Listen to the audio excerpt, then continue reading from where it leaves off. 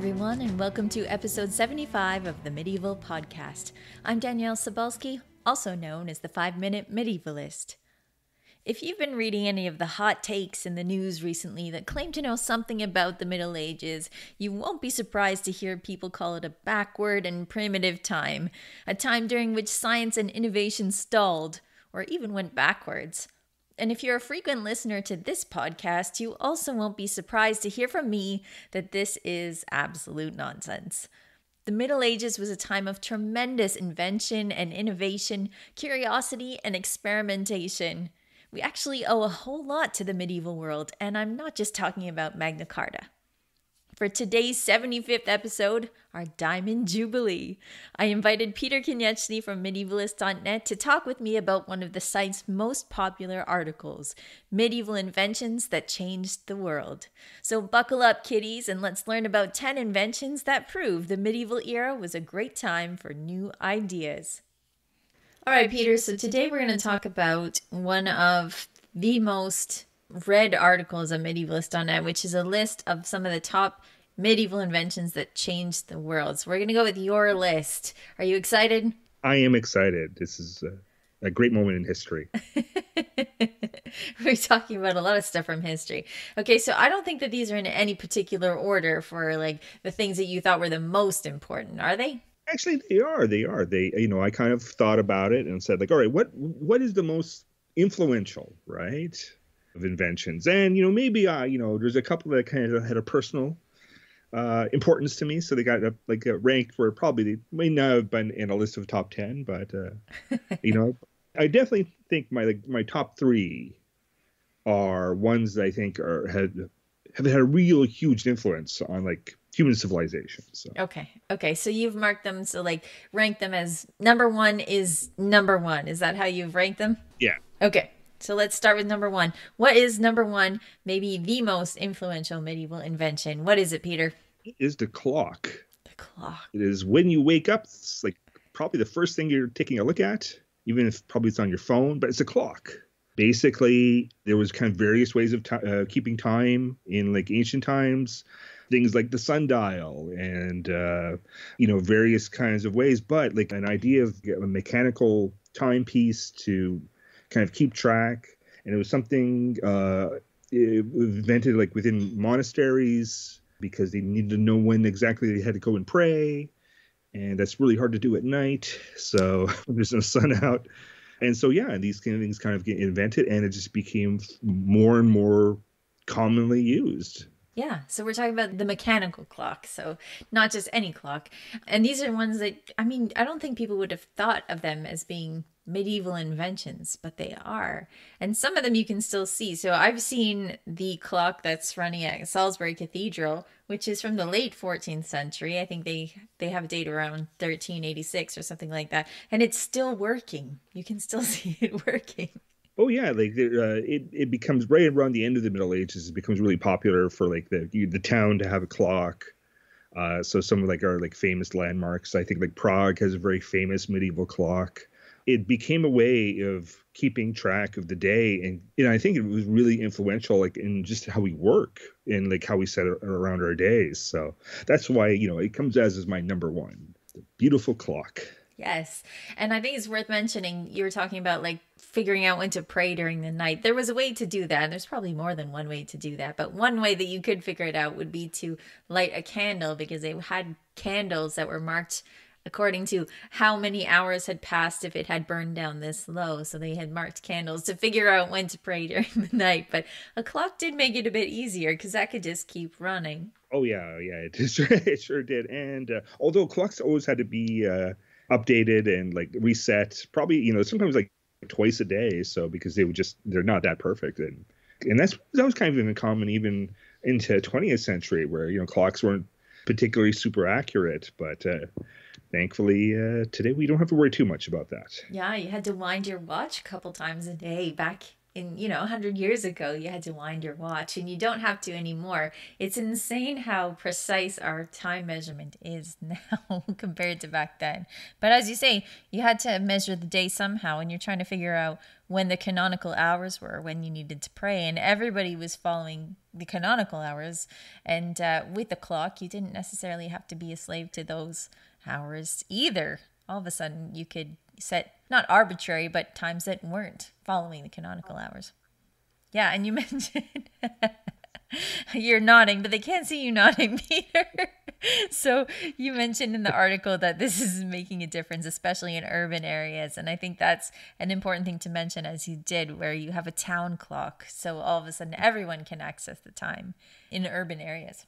Yeah, I think like it's the sense that, people could now plan out, instead of having to meet, we're going to meet on a specific day, they could say we could meet at 11 a.m. and everyone would know when 11 a.m. would be. So that kind of, idea really kind of was a big boon to what would become industrialization and just better administration and having us all work longer and longer hours. That's right. This is when we became slaves to the hour. Right. Okay. So mechanical clock, you say, is number one. Number two, what's next up? Number two is the printing press. Yeah. So, and this is one of kind of several inventions that come out of China. And it is, again, incredibly influential in how we disseminate knowledge. Printing presses allowed us to develop things like paper money, books, various kinds of aspects like that. And it comes into travels into Europe in the 15th century. We have Gutenberg. He prints the edition of the Bible. So it becomes a lot of social and cultural changes through the printing press. But I think in a sense, it's just a huge dissemination of knowledge.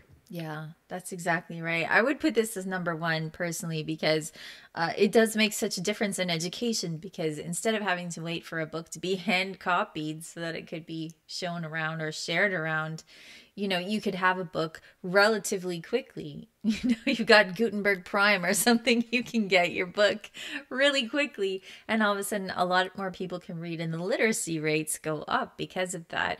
And it's more than, as you say, it's more than just books. You can print other things. And I think this is important for things that we may not think of immediately, like printing out leaflets, right? Spreading the news, newspapers, right? Printing out leaflets. As we're talking, I'm thinking about Thor Ragnarok, where he had is it Korg, the rock monster? He was trying to start a revolution. He needed more leaflets, I think. But things like that, they make a difference. And the printing press is huge. So if we look at dates, around 11th century in China, the printing press is, they have printing technology. And then Gutenberg's around 1450-ish, and he's printing the Bible. And then William Caxton, for people who are interested in English history, brings that over around 1476 and starts to print stuff. And one of really kind of fascinating things I find about the printing press is one of the things that brings Europe kind of the center of the kind of global commerce and global knowledge. And it surpasses, at this point, surpasses the Islamic world. And that's, I think, largely part because the printing press wasn't very well used in the Islamic world. In particular, the Ottoman Empire, they didn't believe that religious texts should be printed. And of course, religious texts are the ones that make a lot of money for printers. So, you get, printing presses spring up all throughout Europe. And they're able to spread and disseminate knowledge a lot quicker. In the Islamic world, you don't have as many printing presses. And then at this point, you see scientific and technological advances kind of go on the wane in that part of the world. Yeah, exactly. It's being able to share knowledge and then grow that knowledge because of being able to share it across different areas. Everything is able to happen a lot faster. And thinking about it for people who are interested in language again, Caxton is the person who started to print stuff in English, and you wonder why things are spelled the way they are in English. It's because it's solidified in a lot of ways a London dialect. So the dialects are different all over England, all over the UK, and it starts to solidify because of Caxton's printing press into a London dialect. So just a little bit of trivia, because I love trivia. Right? Good job. Thanks, Peter. So, right. Okay. So printing press, I would put it as number one because I think education is hugely important in how things change and grow. But certainly, printing press is going to be up in your top three, no matter how you slice it. What do you have as number three, Peter, on this list? Again, we go back to medieval China, and it's the invention of gunpowder, and it goes along with like all the kinds of other aspects with cannons, firearms. If you're looking at military history, this might be the most important invention in all of military history. It doesn't take too long, several generations, but people figure out it has a lot of different uses. And I think when it arrives in Europe, people like comment on it. Oh, it's just a thing that makes is funny for kids, makes a big pop. It's not going to do any much. But then people discover like this blast and what they can do with it. And you can see, in particular in medieval China, there's like many, many uses for gunpowder, ranging from fireworks to mines to, all sorts of gunpowder-based weaponry. We look at anything from like 11th to 15th century China, that's full of kind of a warfare that is involving kind of gunpowder technology. And by like the 14th century, it's really has spread throughout Asia and into Europe, where they're making use of it. And there's all sorts of unique and different ways that people are trying to figure it out. Some of which work, and some of which don't. And we have these records of horrible catastrophes where gunpowder areas like smithies get blown up. To me, again, it changes warfare so fundamentally. And along with printing presses and the kind of dissemination of knowledge, it really ushers in the modern state. The countries, the states that are able to kind of use these technologies effectively are the ones that become empires in the 16th century. Yeah. When you think about the difference that gunpowder makes, again, so you're seeing it in Europe in the 14th century. During the 100 Years' War, there are cannons for those people who are facing people who are saying that there were cannons used in the 100 Years' War. But you look at a 14th century knight who is just covered in armor, just loaded up with armor. And then you look at a musketeer a couple centuries later, and the difference is immense. He's not even wearing much armor, if any armor, because it's not even necessary. A musket's going to go through it, right? So you look at sword technology, they go from these heavy swords to very light swords because they don't need them. If you're going to get shot, you're going to get shot. But even if you look at castles, and this is something I wrote about for Medieval Warfare magazine, the profile of castles goes down because when you're up against a trebuchet or people scaling the walls, you want really, really high walls. And if you're up against a cannon, it's not the height that matters anymore. It's the thickness and the angles of the cannons as well. So you see the profile of castles shrinks as well. So not just cannons, not just muskets, but even castles change because of this new way of waging warfare. So gunpowder is hugely important, I think. Yeah, like, when we think of like medieval ages, like the era of knights, the importance of knights, it really, wanes because anyone can be trained to fire a musket or fire a cannon. And the idea is you need lots and lots of soldiers, right? So, you're a king or a monarch. Your idea is, well, if we can have 1,000 people with guns, it's better to have 5,000 people with guns. And those are the armies you win. We did a whole special actually with medieval warfare on the rise of the gun. It always fascinated me like how all the ways they were experimenting with this technology and like coming up with ideas, some which worked and some which didn't. But people, I think, realized that this would be a very important game changer by the 15th century in Europe. They realized that like this was something everyone had to have, even if they didn't even know how well it worked. Yeah. And I think that's important. As you're saying, anybody can shoot a gun. Anybody can shoot a musket. I mean, you have to be careful because the medieval ones, they could backfire super easily. But an archer took a lifetime to train. Even a crossbowman takes a lot of strength. Even if you have, a crank to winch it, it takes a lot of strength. But anybody could fire a musket. And so the profile of armies totally changes and who you can recruit and how many. It's a lot different. And you can have, like you say, huge armies. You can have national armies in ways that you just didn't in the Middle Ages. Yeah, this was very much a global, like, Africa, Europe, Asia, many areas, they, develop gunpowder technology. And the ones that are really successful are things like the Ottoman Empire. Their success is in large measure due to their ability to have guns and people to fire them. Yeah, if we're measuring success by conquest, we might not measure success by conquest all the time, but that's what we're saying in this case. The Ottoman Sultans measured success by conquest. So. That's right. So gunpowder, obviously huge. And I remember we were talking about something on a podcast earlier. I think it was when we were defining when the Middle Ages were. And for me, printing press and gunpowder really signal kind of the end of the Middle Ages.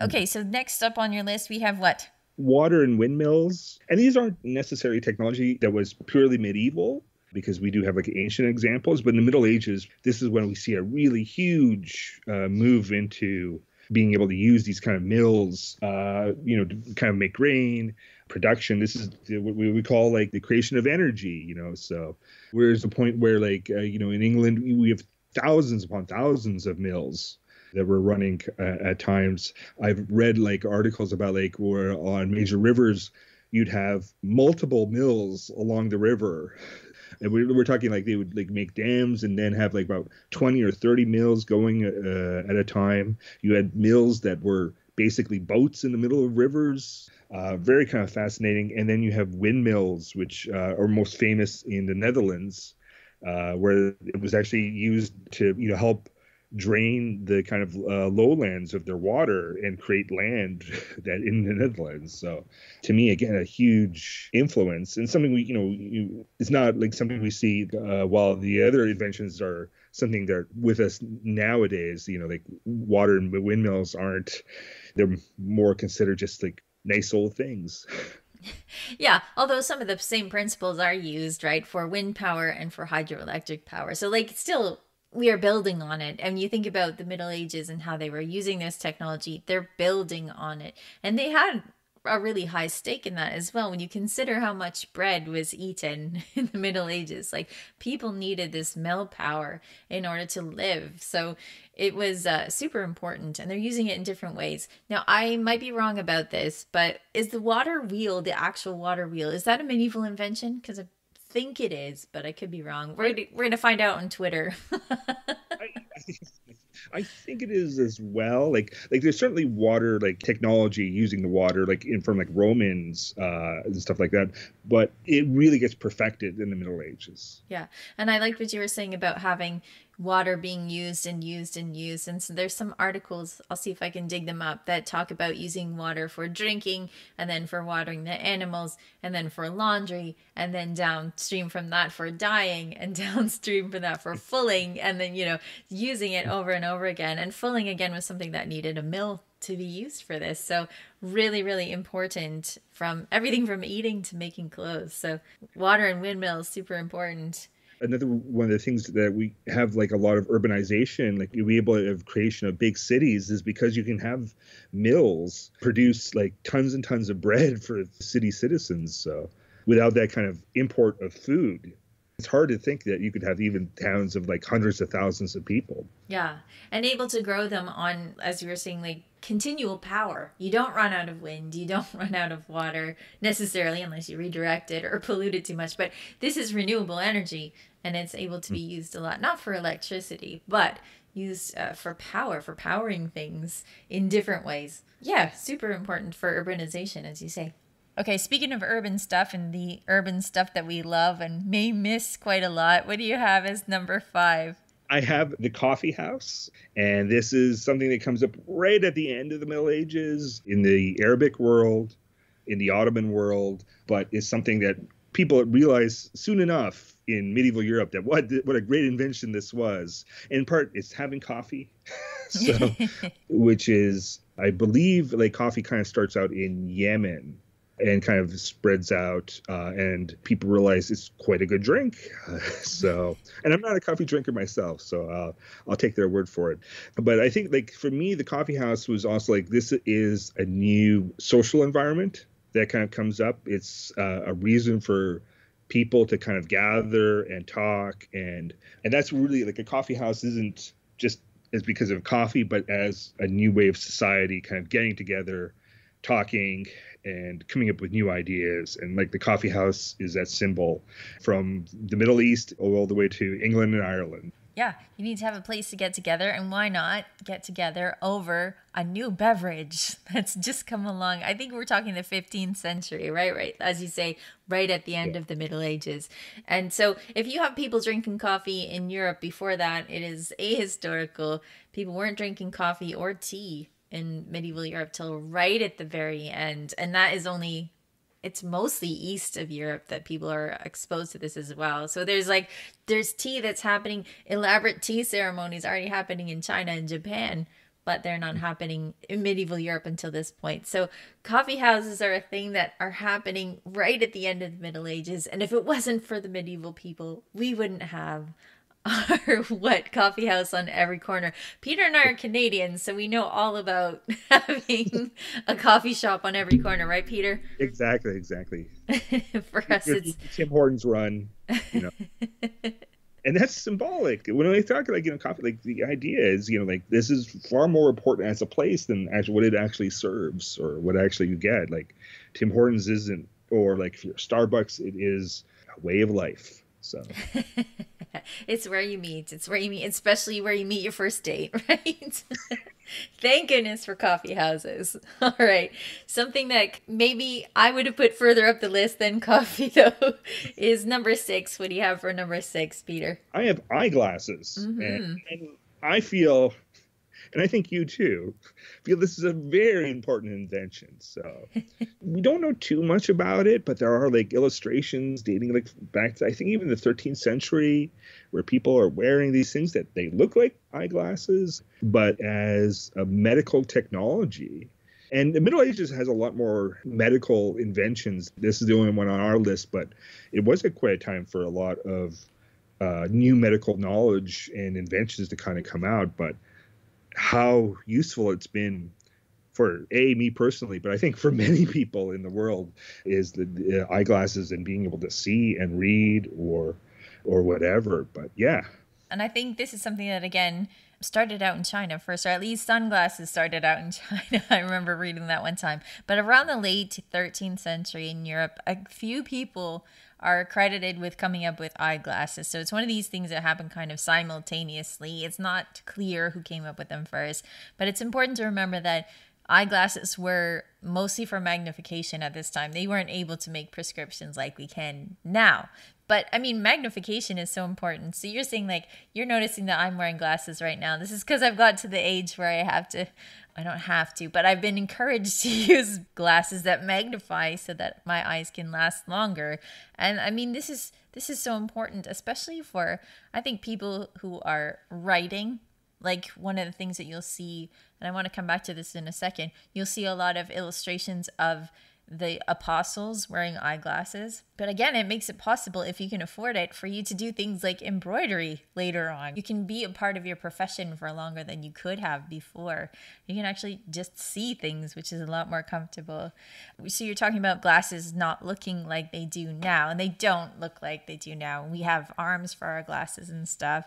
But when I did the kids video on YouTube in March, I actually kind of put some... It looks more dangerous than it is, but I put scissors near my nose because they actually look more like scissors. You can see them in illustrations of the apostles, for example. And that's what I wanted to come back to, is that a lot of people will say that, the church was anti-science, the church was anti-tech. But as you're saying, with things like the clock and mills, eyeglasses as well, they're embraced by the church. If they didn't start in the church, they're definitely embraced by the church. So this idea that, the church was anti-tech is absolutely wrong. You can see there's pictures of the apostles wearing glasses, which are actually technology. Yeah, it'd be hard to think of anyone that was against eyeglasses, right? Like, like I would think like anyone, it makes me see a lot better. I think that's a good thing. But you know what I'm saying? There's a lot of people that say, like, if something was invented, then the church would immediately say this is the work of the devil. And this is not true at all.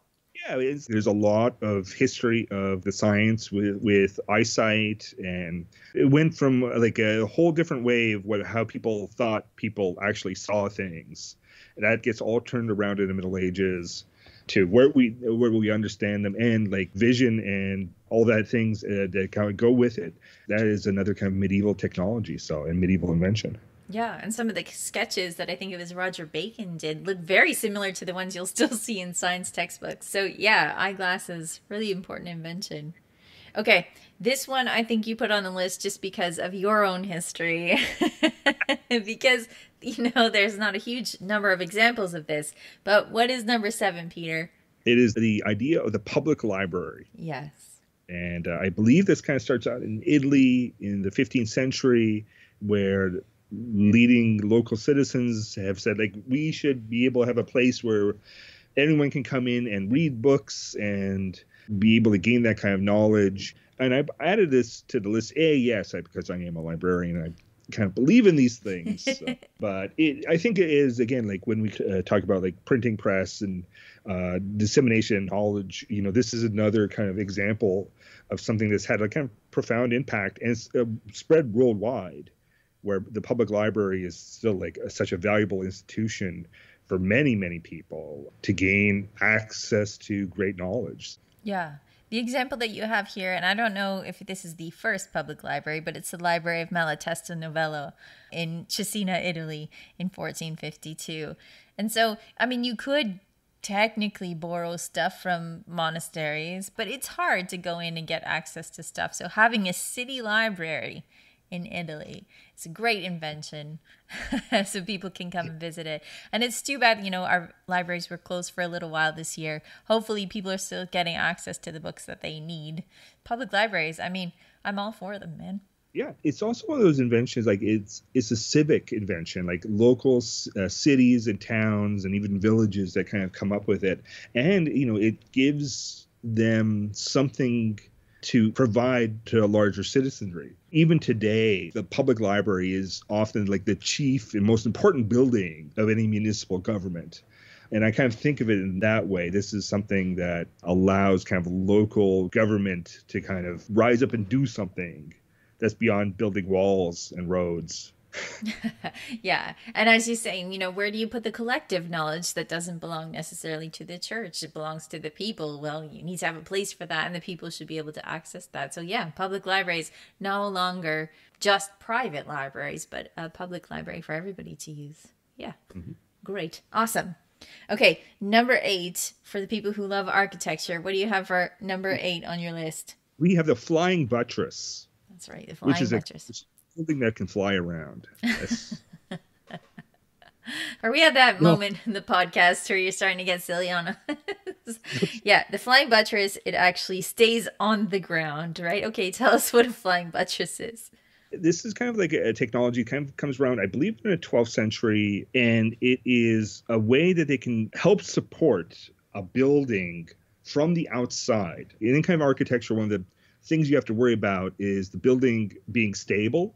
And the larger and higher you build it, the less inherently stable it is. And you need ways to keep it supported. So a flying buttress, they stick out of buildings. And you see them in many cathedrals where they stick out, and they are kind of ways of just having the load bearing of the walls be able to kind of spread out. And this technology it's not important necessarily on its own, but it allows builders to create huge buildings in medieval Europe, namely cathedrals.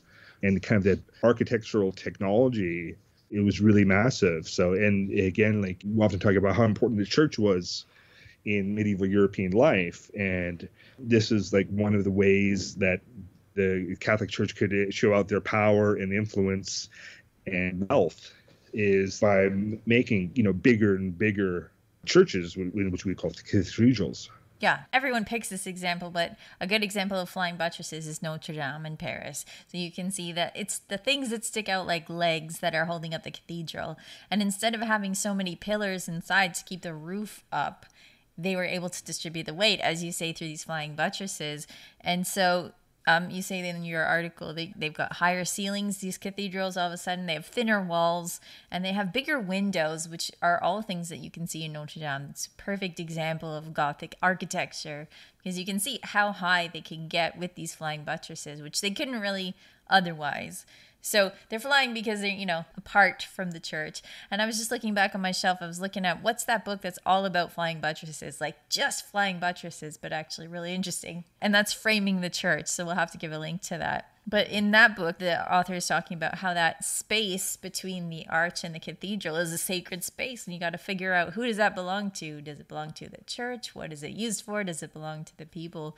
And it's actually a really interesting discussion about how these flying buttresses worked. But as you say, if we look at it in terms of inventions, it's important because you can build these churches higher up and make them the monuments that they're supposed to be. And when you think about traveling in the Middle Ages, you're traveling by road or by boat. That's how you spot your city, right? Or a city, by the church and how tall it is, how beautiful it is. So flying buttress is super important.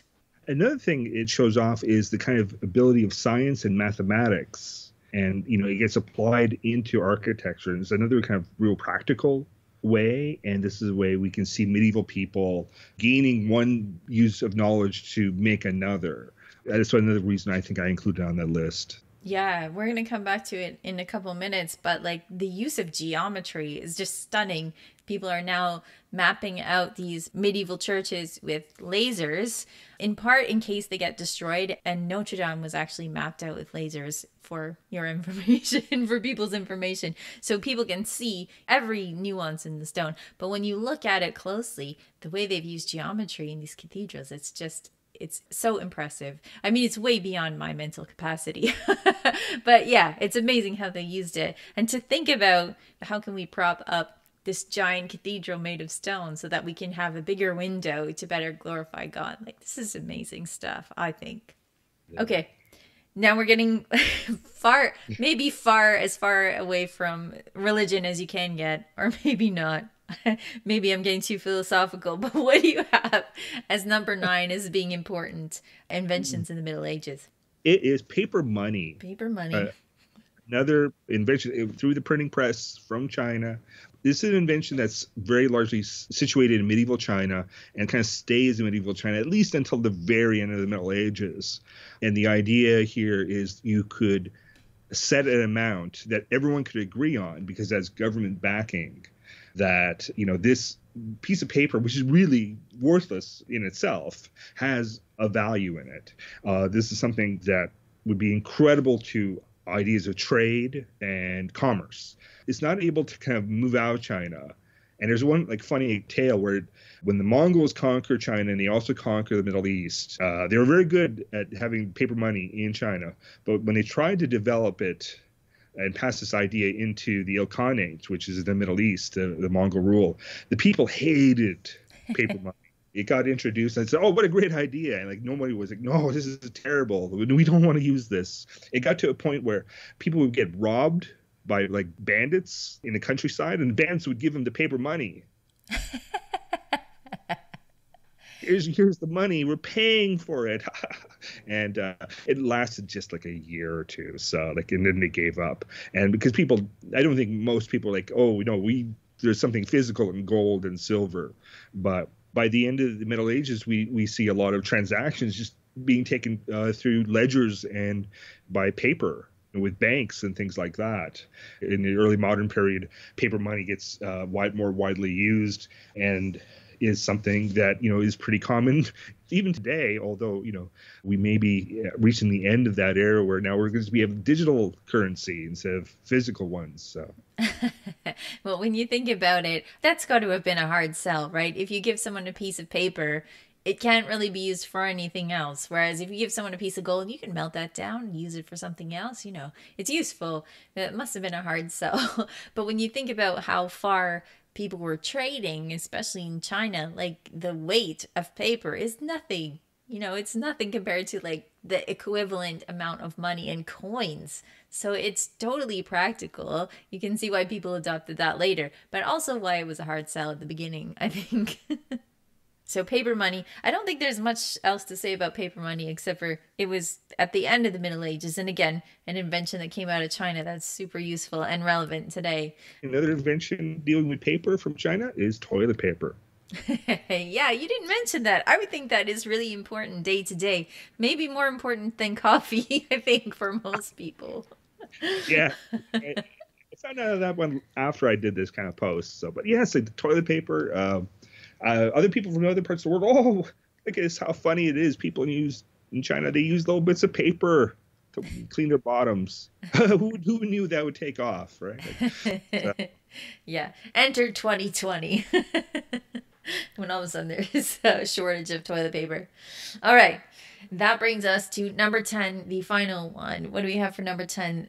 I put them together. It's the quadrant and astrolabe. Yeah. So these are like basically scientific devices to help you figure out where you are. They're fairly technical and, fairly hard to kind of, imagine, but they make use of like how you kind of position yourself like on the earth, via stars or whatnot. But it allows people to travel and better understand geography. The 15th century is kind of for Europe, the age of exploration by going by sea. And these kind of devices would be on like every ship. It was just something that would be needed. Yeah. And these are older. They're older than the Middle Ages, but they're kind of, again, adapted, perfected, maybe not perfected, but improved upon in the Middle Ages. Before this, you had Dead Reckoning by the stars, but the astrolabe, and I actually went to a session at Kalamazoo on the astrolabe that was based on Chaucer's treatise, which he wrote for his son Lewis in the late 14th century, which is cute. And it also, when you have like kids' books from the Middle Ages, you can teach people about it as well. So I wrote on this for medievalist.net when I did it, but things that I didn't realize about the astrolabe was they can tell you not only where you are and when you are, like what day is it, which you might easily lose track of on the sea. But you can also find out things like when the sunrise will be, when the sunset will be. You can work forwards to find out like when the sunset will be on a certain day in the future, or you can work backwards to find out which day you're at right now. And it's fascinating how this works. And again, totally beyond my understanding, except for the fact that, Chaucer explains it. If you do look at that, it's important to remember that Chaucer is using a Julian calendar. So it's 9 days different from our calendar. He uses March 12th as his date, which means it's March 21st if we're trying to figure it out. Just so you know. But if you look up my article on astrolabes on medievalist.net, there was a link, I hope it still works, to one that you could print out and make and use for yourself. So pretty cool stuff. Yeah, I know almost is a fun thing to do, is create your own astrolabe. Yeah. And some of the other things that we've talked about, here, and with this one, it allows people to gain sources of information, right? Things that they weren't be able to like understand, like, what the date was or when sunset would be. Those kind of like things that we take for kind of common now.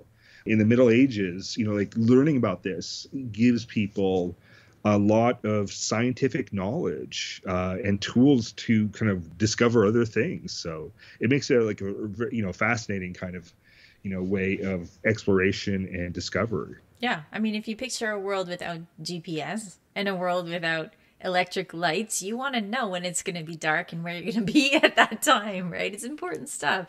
And if you look on the internet, you can see where quadrants and astrolabes have actually been combined as well to make like a super Swiss Army knife, I guess, of reckoning, which is really super interesting. Yeah.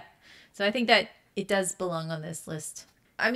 The Middle Ages, to kind of like sum it up, came up with a whole bunch of inventions.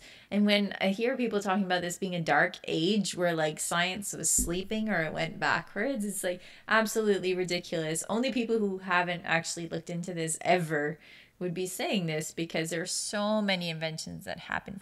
When we talked to Eric Quackle at the beginning of the podcast, we're talking about the codex, which could be considered early medieval, late antiquity. Like the shape of the books that we have now, we owe to these people in the super early Middle Ages. So science and technology definitely alive in the Middle Ages. And it's because of them that we've been able to get where we are today. Yeah, and I think we also forget that how inquisitive medieval people could be. We have like wonderful examples of people doing things like making medieval robots or doing medical experiments and trying to understand. There's quite a lot of that kind of going on when you have people that want to kind of figure out problems, and they've become like, well, let's not worry about, what the ancients said about it. Because like there's an idea that people in the Middle Ages, they just listened to what the Greek philosophers or Roman doctors said about something and just blindly agreed to that. And that's not true. And you can just see all this kind of creativity that kind of comes out and coming out with new ideas, some of which don't work, right? Like sometimes they go down the wrong path, which is what we call alchemy, right? But yeah. like, hey, if someone could make iron into gold, that would be a best top invention, I'm sure, in our list. But that never happened. I mean, seriously, put the research into that. There's a whole lot of articles people can look at on medievalist.net where you see people try to invent flying machines and submarines. Not only, robots, flying machines, submarines, like all of these things that we think that, we've thought of, or that Jules Verne thought of, 100 years or, more than 100 years ago. These are things that people have been thinking about for a really long time and in the Middle Ages working on as well.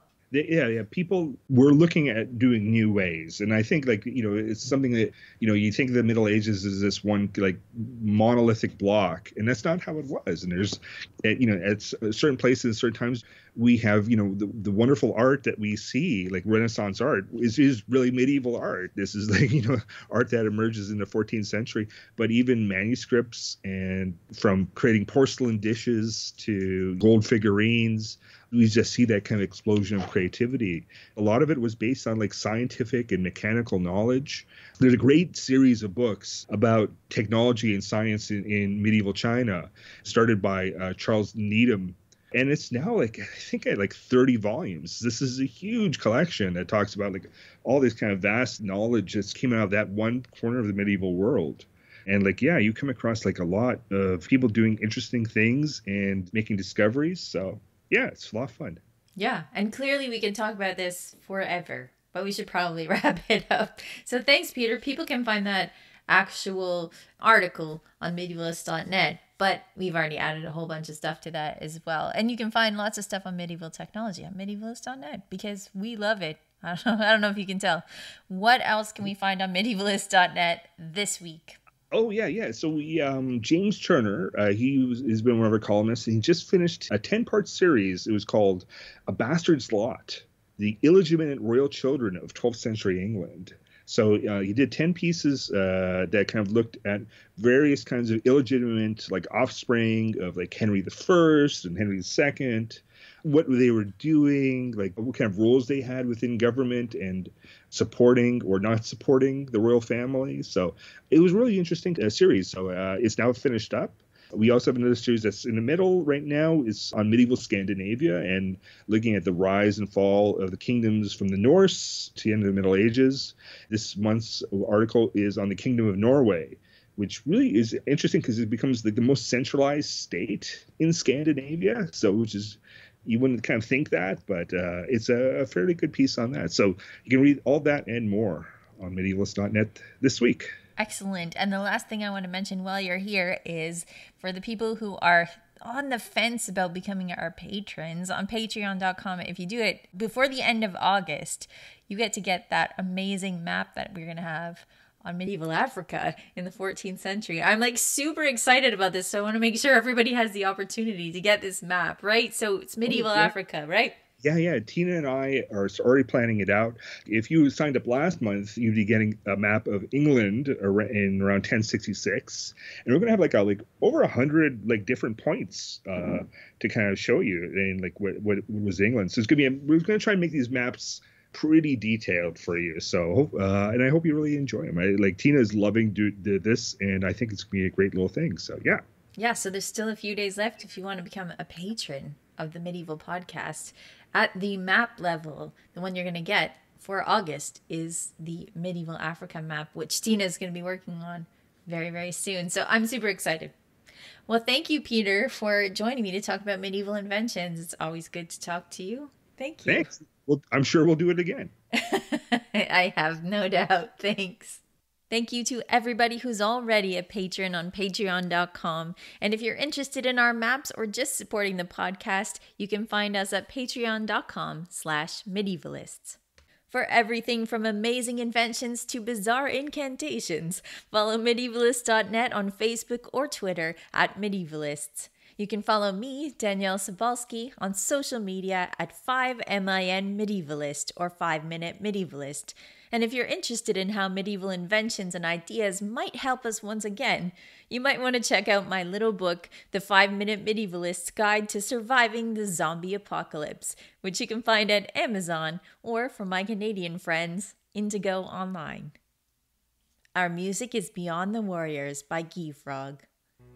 Thanks for listening, and have yourself an amazing day.